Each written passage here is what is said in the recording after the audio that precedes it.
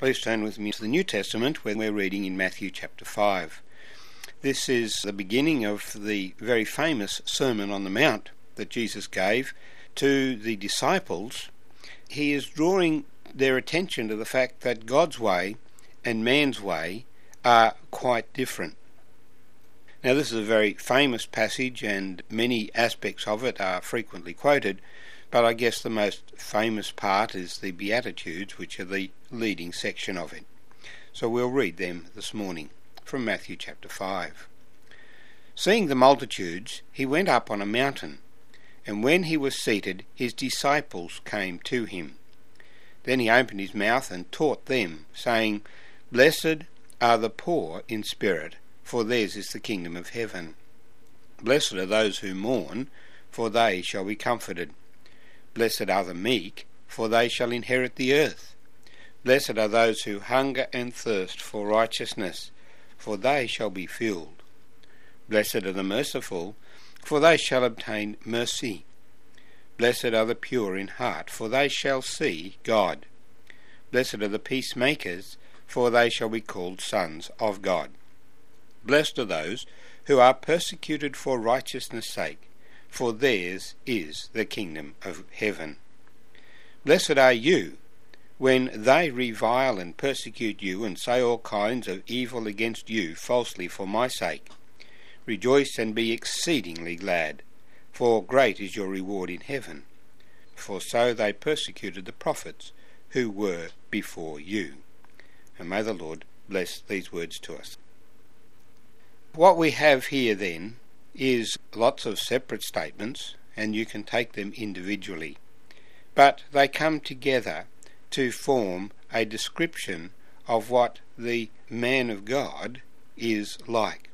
So we have the Beatitudes associated with the poor in spirit, those who mourn, those who are meek, those who hunger and thirst for righteousness, those who are merciful, those who are pure in heart, those who are peacemakers, and those who are persecuted for righteousness' sake.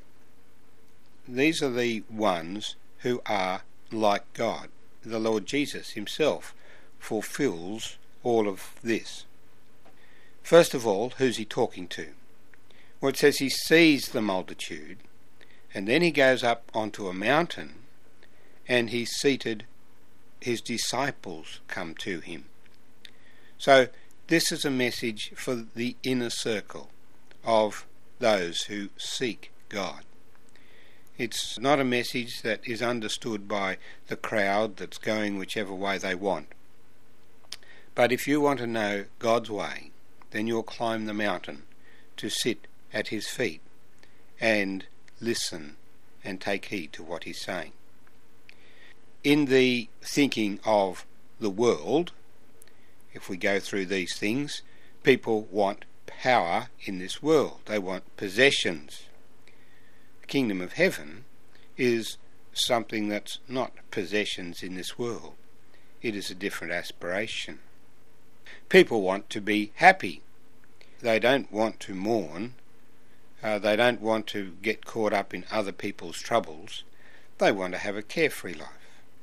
They want to inherit the earth. They want to be in control of the situation here and be in charge of their own lives. They usually don't care for righteousness. They will substitute righteousness for the lust of the flesh, enjoyment, fun. And similarly, they will forfeit mercy on others because they want to keep things for themselves. They want to make sure they get their pound of flesh. And there's no fear of God in their eyes. To see God isn't an aspiration. Rather, they would want to keep the things that they can see with their natural eyes, rather than having an aspiration to see God, who is not visible in this world, for no man has seen God. So they don't want to be called the sons of God. They are happy with their own name. When it comes to persecution, for righteousness' sake. No, righteousness isn't the issue. They want just to be free of trouble. If that means being unrighteous, then they can do that. So the Beatitudes are a dramatic contrast that Jesus is making between the way of life that he is calling us to as believers and the way of life that people in the world live. And the focus of it, of course, is first of all where our treasure is, whether it is the kingdom of heaven, which comes in twice, for theirs is the kingdom of heaven. In other words, heaven is our home. But he also says, the meek shall inherit the earth. For God has also planned that after the resurrection we shall live in the earth, and indeed he will, at the end of the millennium, reform and make new heavens and new earth. In other words, a new created realm in which we will live in resurrected body, in physical bodies. They're not like our own body in the sense that they won't have sickness and sorrow. In that new world there will be peace and joy, but it will be a world for us to live in. We've been made to live in a world, and we shall inherit that which God has prepared for us. That is, those who are meek, those who don't seek now to inherit this earth, but rather seek righteousness. The contrast here is, what is the motivation for your life? Do you hunger and thirst for righteousness, or are you hungering and thirsting for material possessions and seeking to get them whichever way you can?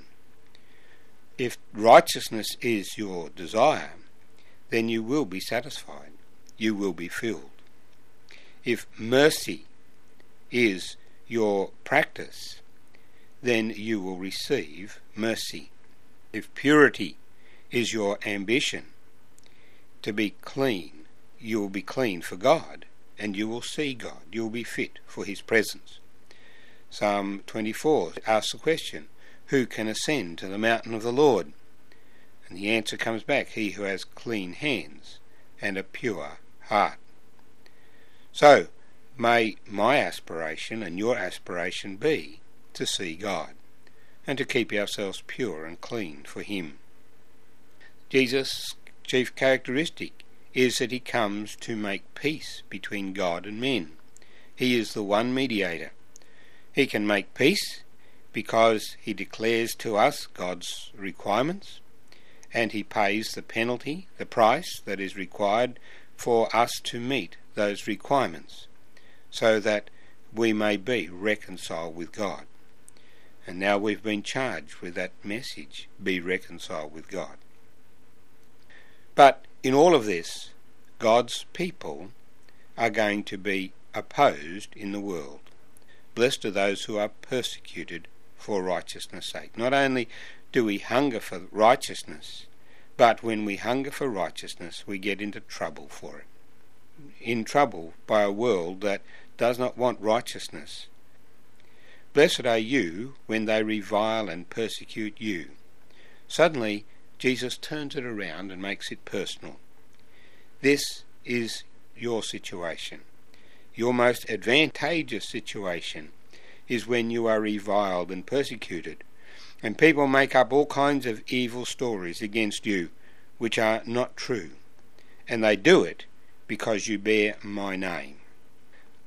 So Jesus is urging us to understand our destiny as God's people, and to look forward to the reward that will be given to those who faithfully follow the Lord in this present life. In this present life, there will be persecution, there will be opposition, there will be people speaking evil against us, there will be trouble on every side, but we are to be merciful, we are to mourn with those who mourn, we are to seek righteousness, we are to persist in doing it, knowing that in the end there will be a reward, there will be an inheritance, we will be sons of God, we shall see our God.